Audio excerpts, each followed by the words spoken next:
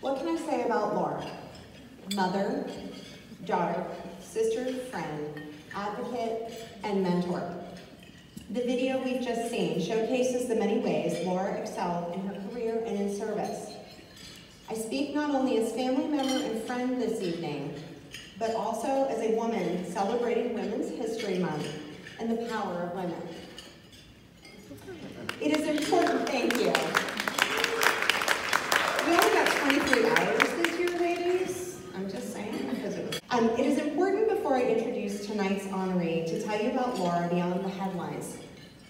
The word mentor is used so often to describe Laura, but I want to share a better word for her, and that is sponsor. Working women these days are less enthusiastic about the word mentor. It may seem like semantics to most of you in this room, but think of this. Have you ever considered someone in your life a mentor who perhaps didn't even know that they were? I watched a lot of years of Oprah. Oprah is my mentor. Oprah does not know who I am. Have you read a self-help book or emulated an icon in your life? That is a mentor. Sponsorship is admittedly the new buzzword and perhaps not all that different on the surface, yet sponsorship demands action. Sponsor another and put your skin in her game. Her survival and success are a reflection on us as sponsors, so we work harder. Laura Ditka was the consummate sponsor in everything that she did. She lived in the trenches with her victims, carrying them through their pain and suffering on her own shoulders. Sadly, she sacrificed her own self-care as a result, and we lost her far too soon. She treated all victims and their support teams equally as important, with dignity and care as if they were her family. And let me assure you, being in Laura's family was a gift that her circle misses every single day. Tonight we present the Laura Ditka Award for Advocacy and Service. Knowing the magnitude of Laura's legacy meant finding a hidden treasure in our community to honor. Diamonds are hard to unearth because they are so often deeply buried. They start as coal and endure unspeakable pressure to become something very precious.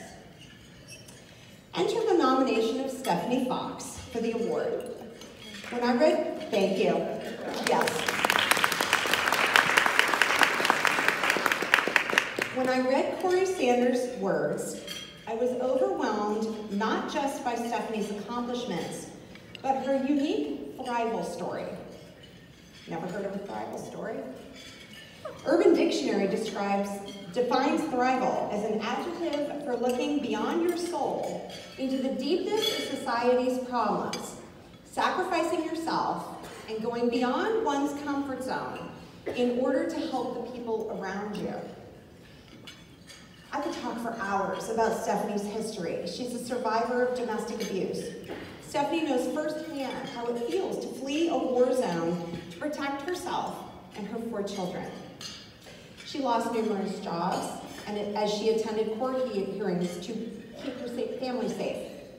Scars, surgeries, chronic pain are just a few of the daily reminders of terror. Yet Stephanie got herself and her kids out, saved her career, and moved through that time with grace. If her story ended there, we would give her a standing ovation. This alone is an incredible survival story, am I right? Plot twist, here's where it becomes a thrival story. Just getting through wasn't enough for Stephanie. In her own words, no little girl imagines this path when they dream of their lives and futures. An empathetic spirit, Stephanie felt the pain of her peers as she began to dig her own way out. She saw cracks in the system. She worked for radical change in the treatment of victims, ranging from dignified shelters, which she built, and job protection, which our mayor has guaranteed. She studied the system, she networked, lobbied, and constantly learned. She gained strength in telling her story in her own way.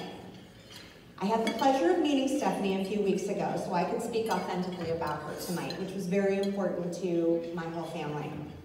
Her energy is positively palpable and contagious.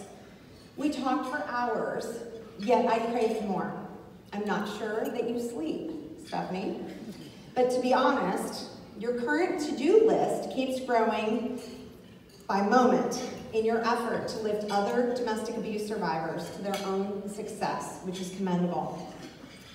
Stephanie wants more than protection for her victims. She wants dignity for them, for pride and courage through their next steps, for more than surviving, but thriving themselves. Stephanie puts her own time, money, and energy on the line every day as an advocate and sponsor, and our family could not think of a more deserving recipient. I'm going to let Stephanie speak for herself at this point, but on behalf of Cribs for Kids and the Ditka family, it is my honor to present Stephanie Fox with the Laura Ditka Award for Advocacy and Service. You are a sponsor, a champion, and now my friend.